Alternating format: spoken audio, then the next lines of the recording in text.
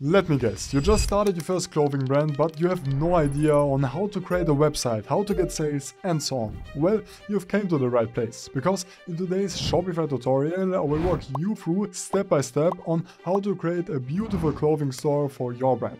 We are going to cover everything from adding your first product to customizing your pages, and at the end I will also give you guys some special sauce on how to increase the conversion rate, average order value, and a lot more. So let's get started by getting yourselves a Shopify account. By using my affiliate link down below, you can right now get a free trial for 3 months, which is quite a no-brainer. So just put in your email and quickly go through the questions. Once we are on the Shopify dashboard, we will have to first of all activate our free trial. We can do so by simply just clicking on select a plan right here, and we are then going to have the option to choose any of these free plans right here for our free trial period. Now, I would actually recommend you to simply just go for the basic plan. This is most of the time going to be the best option when starting out. So just click on select basic right here and then put in your payment method. And once you've did so, you can then start your free trial period. To now get started, we will have to first of all set a theme for our store. To do so, head over to the online store settings on the left, and under themes you can then see all sorts of different options which you have available. You can actually also visit the theme store to even get more options. Now, generally speaking, I would recommend you to just go for one of the free themes when starting out, and the free theme which I would recommend you to use is going to be the Dawn theme. This is a super popular theme, and a lot of big clothing stores like the Nude Project, for example, actually also started out with this exact theme. Now, this is actually also the theme which has been installed by default, so we won't actually have to install any other theme. However, if you would want to use another theme, you would just have to click on Try Theme right here, and this is then automatically going to install that exact theme onto Shopify. Either way, let's now continue with adding the first product onto our store. Because right now, let's actually open this up. If we are going to open the customization options, we can't really see anything right here, and therefore it doesn't really make sense to get started customizing this. Rather, let's add a product. So to do so, head over to Shopify, and under products on the left, we can then actually add our product. Here you can then set the title, description, as well as media for your product. And by the way, I'm going to use some example products from the Peso clothing website, so if you actually do like any of these products, make sure to check them out. Either way, right here under media, you can then actually also realign the order of your pictures. So in this case, I'm just going to make this picture right here as the first one, and we can then basically play around with this depending on our own likings. Under pricing, we can then first of all set the actual price. This is going to be the price that customers are going to have to pay. However, we can then also set the compared price. What does this mean? Well, if we are going to set the price as $49.90 and the compared price at $89.90, then this is basically going to say that this product is discounted from $90 to $50 essentially. So this would just be the way of adding a sale onto your product. We can then also select if you do want to charge tax on this product, and basically for organization purposes, we can also insert the cost per item. This isn't going to be displayed for your customers. Obviously, this is just for you so that you have basically a profit calculator. I'm just going to say that this is going to cost 20 euros. And as for the inventory, we can either unselect track quantity. I would basically only recommend you to use this when you are launching a pre-order for a certain product, a certain hoodie. Then this does make sense as you want as many orders as possible. Otherwise, make sure to actually leave this turned on and then put in your quantity right here.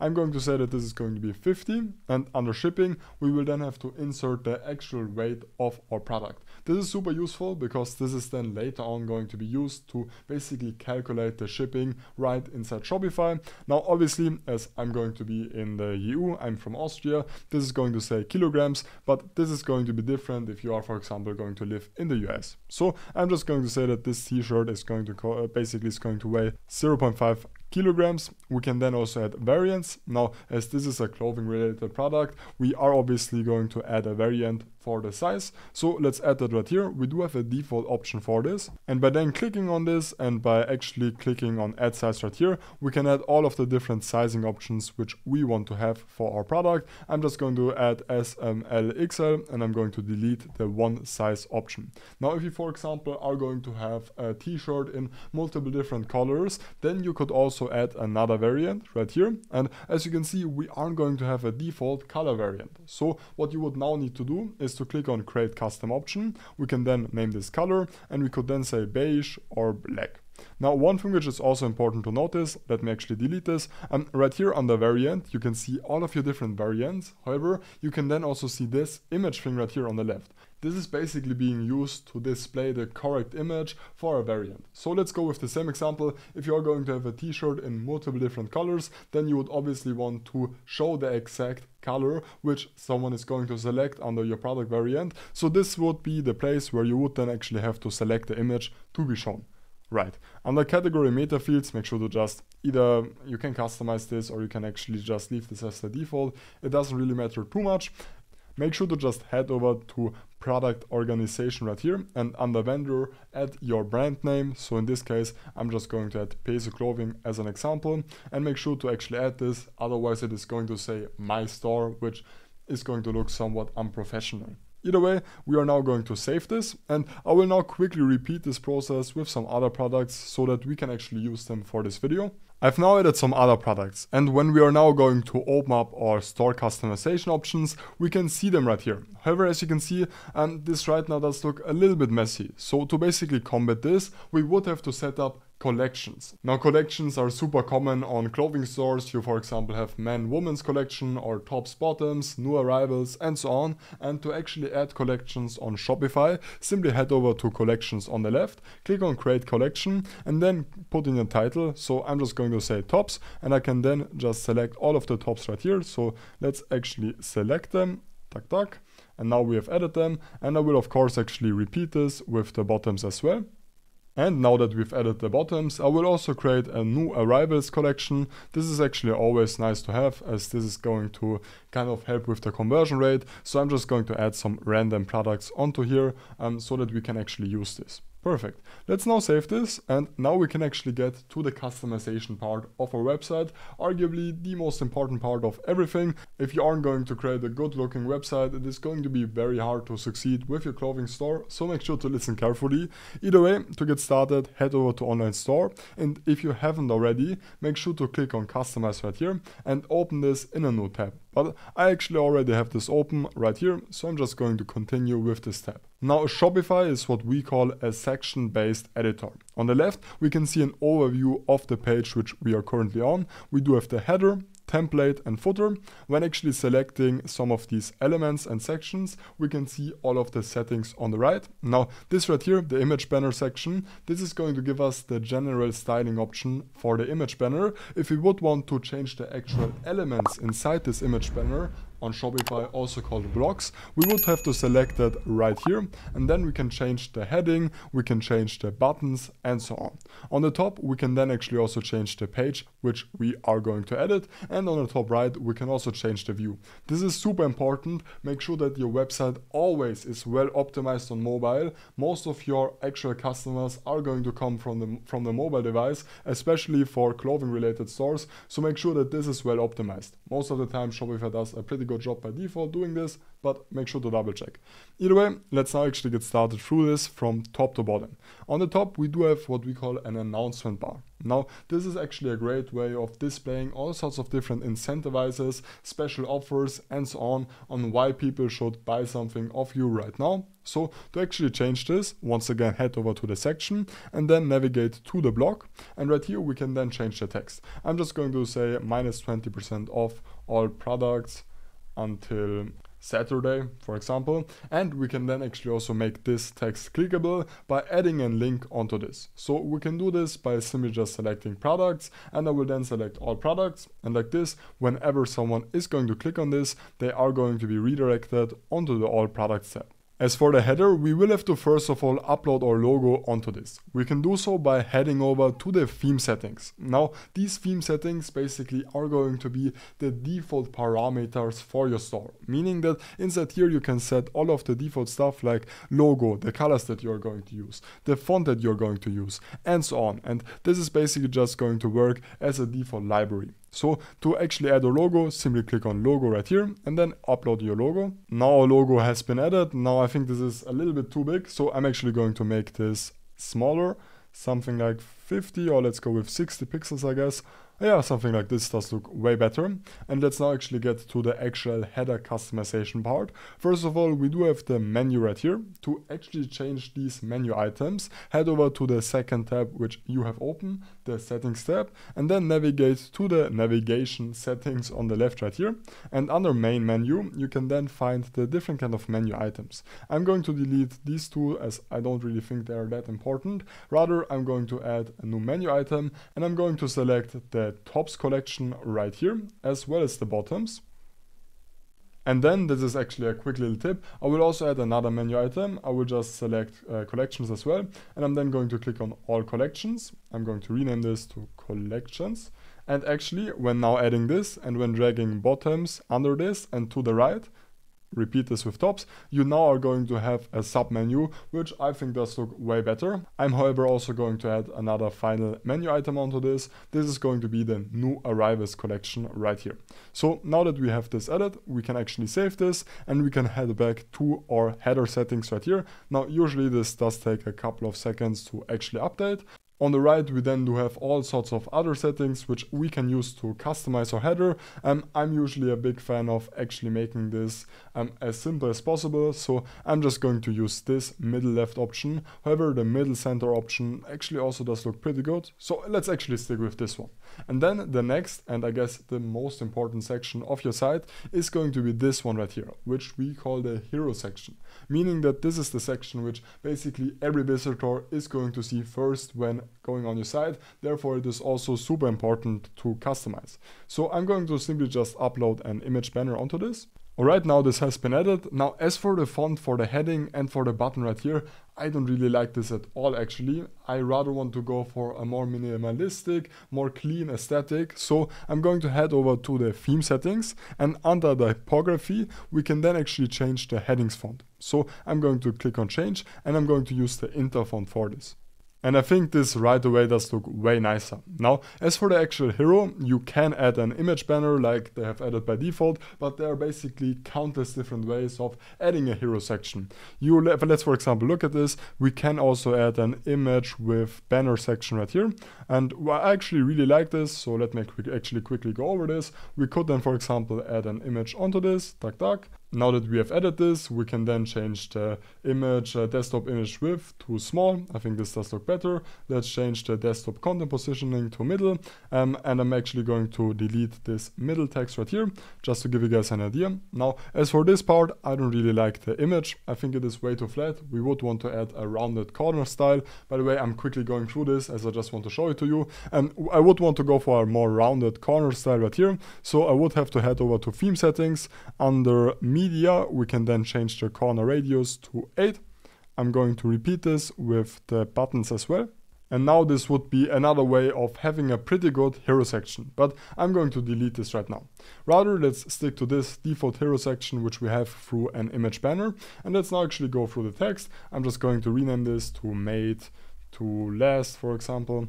Random example obviously. And as for the actual button, make sure to click on this and make sure that this is actually linked to the all products tab. We can actually also unselect this if we do want to have this kind of different button style, but I actually like the outline button style really much, so I'm just going to stick to that. As for the featured product section, I actually really like this section, but I think by default this does look not really nice. So rather, let's actually change the collection right here, and let's change this to the new arrivals collection.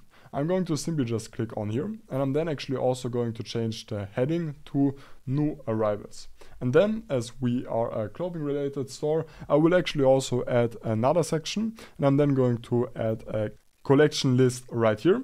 I'm going to actually delete the heading. I'm going to delete one of the collections. I'm going to change the number of columns to 2. And I'm now going to change this collection to tops and this one to bottoms. And now when changing this right here to adapt to image, and now our customers are going to have the option to choose in between these two collections, which I think does make really much sense for a clothing related store. Now when changing the actual breakpoint to mobile, we can actually view this, and I think this does look really good. So let's actually use this as our homepage. I'm usually a big fan of keeping the homepage simple, and there are a lot of different approaches to this, but I think when keeping it simple, you can really funnel more traffic onto your product page, where you can then actually convert your customers. So let's actually just use this homepage, and let's now head over to our product page. We can do so by clicking on products right here and by clicking on default product. And this is how it is by default going to look like. Now let's actually delete this share function. No one is going to use this either way, and I don't really think it makes sense on a product page. But I'm actually a big fan of this. I'm not going to change this too much, as this would actually be way too long for this video. However, I would highly recommend you to add social proof onto your store. This is going to be one of the key factors when it comes to conversion rate, and this can really make or break everything, because a lot of people, myself included, are going to look at reviews, are going to look at pictures of other people wearing the stuff that I want to buy. So you will have to add something like that. For example, one way of doing this would be through embedding different kind of Instagram posts where people are going to wear your stuff. Or what I'm actually a big fan of is by using widgets like Looks. I will leave you a tutorial for that down below along with a link. It's super simple. I just don't want to make this video too long, so I'm not going to include it, but by using Looks you can add video reviews, image reviews, you can add different kind of image sliders, and you can actually also encourage your customers to actually write reviews by giving them discounts and so on. Make sure to check it out. Either way, right here on the product page, as for the you may also like a section, I think this does actually make sense to add. However, let's actually click on this and let's change the product card to adapt to image, and like this the image isn't going to be cut off. Perfect. Let's now actually save this. Before we can actually launch our store, we will actually have to go into the backend settings so that people can actually check out and so that the shipping works and so on. To do so, head over to the settings on the bottom left. First of all, head over to payments and then make sure to set up Shopify payments. It's super simple. This is going to give you guys a lot of different payment options for your customers by just activating this right here. So make sure to just go through this. And once you've did so, head over to the markets on the left, because by default, your store is only going to be available in your domestic market. For me, this would be Austria, but in my case, I do want to sell my products internationally. So to actually do that, I would have to select international right here, and then I would simply just have to mark this as active. Once we've did so, we can save this, and now we can sell our products all across the world. To now set up the shipping, head over to shipping and delivery, and by default you are going to have two different rates. First of all, a domestic shipping rate right here. So let me open this up. You're going to have the domestic shipping rate, which by standard is going to be free. You can actually also edit this, and you're going to have your standard international rate, which by default is going to cost 19 euros. You can actually also add conditional pricing so that you can basically change your pricing based on the item weight or on the overall order price and so on. So actually, once you've set up the shipping, you will then have to head over to policies. This would be the place where you are going to have to set up all of the legal stuff. Shopify makes it really easy, however. Just click on these policies, click on insert template, and then, this is really important, make sure to read through this and make sure to update all of the fields where you will actually have to update them. And then repeat this with all of the policies right here. To now make these policies visible, head over to the online store settings right here on the left, head over to navigation, then click on footer menu, and now make sure to delete these two items, make sure to add new menu items, and under policies, you can then add your policies. Once back on the store settings, we will just have to head over to a footer, and we will then have to add a block, click on menu, and then we can actually add the legal links right here.